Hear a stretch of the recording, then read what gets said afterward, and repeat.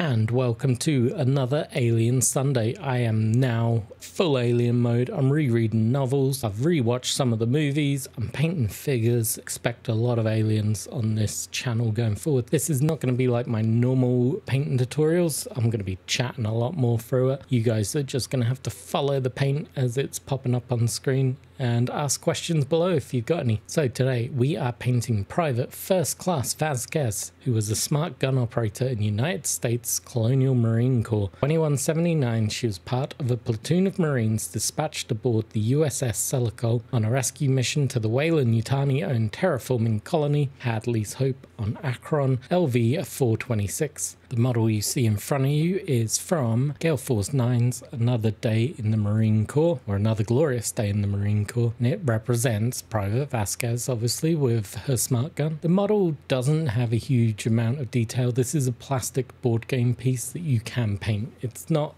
a high detailed over the top 28mm figure, so it does have enough details to make it interesting, but this could be painted as any kind of marine, and they do make great playing pieces in the Aliens RPG if you want to represent some colonial marines in that.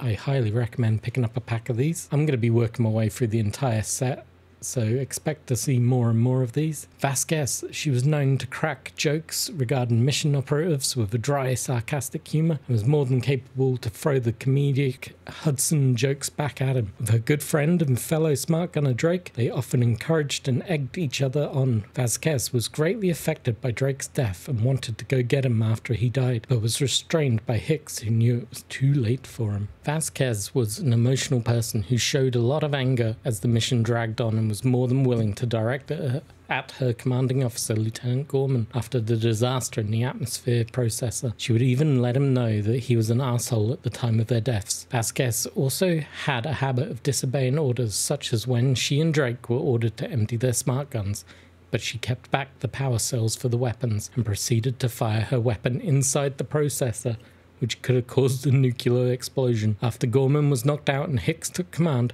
Vasquez followed orders on fortifying structures to keep the creatures out and deploying sentry guns. Equipment-wise, she is your basic colonial marine and is very good at most firearms. Preferred weapon is the M56 smart gun, which she is armed with here. She does lose this weapon in the first battle in the Hive, which is always great, but after that you see her toting around the M41A pulse rifle, and she also carries a Smith & Wesson model pistol, which you don't really see any of that on the model. I recently, because I knew I was painting this, I read the new Alien novel that is titled Vasquez. It has a story about her final moments in the colony and her upbringing, which was great to round out the character with, but it also talks about her kids, which obviously you don't know about in the film, and that was a very nice alternative arc going on through those stories and how her upbringing and what happened in her life affected her kids and overall led them into similar paths. I believe her son became part of Weyland-Yutani and was pretty successful, and then her daughter joined the Marine Corps.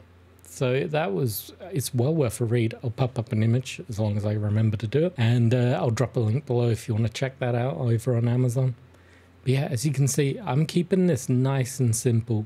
I'm not going to go high detailed. Like I said, the model has soft features, and what I mean by that is it's not got sharp high detail. It shows you what the model is and what it's armed with, and you get a little bit of detail like the bandana and the microphone headset, but it doesn't go super sharp.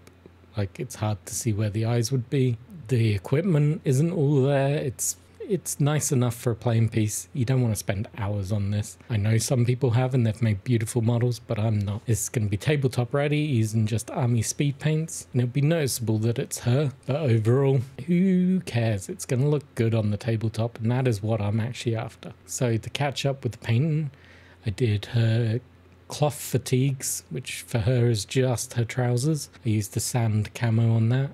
If you want to go a step further, you could obviously put a camouflage print onto it. Then for the body armor, I used camo green.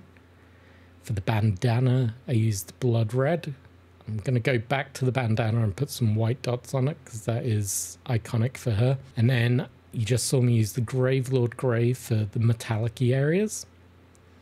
And then we are going to use grim black for the boots, her gloves and her hair. And that's going to be the final step beyond the base. So like I said, super easy model to paint. I hope you enjoyed it. Drop me a comment below. And if you like this format of video, I'll do all the alien characters this way. I'll start painting. I'll yab it on with the Wikipedia page or whatever I'm reading from. And you'll learn a bit about the character. And then we can finish up the video with some glamour shots. So as always, make sure you are liking, subscribing, sharing, doing whatever. Just be you, be wonderful, and have a great weekend. Bye-bye.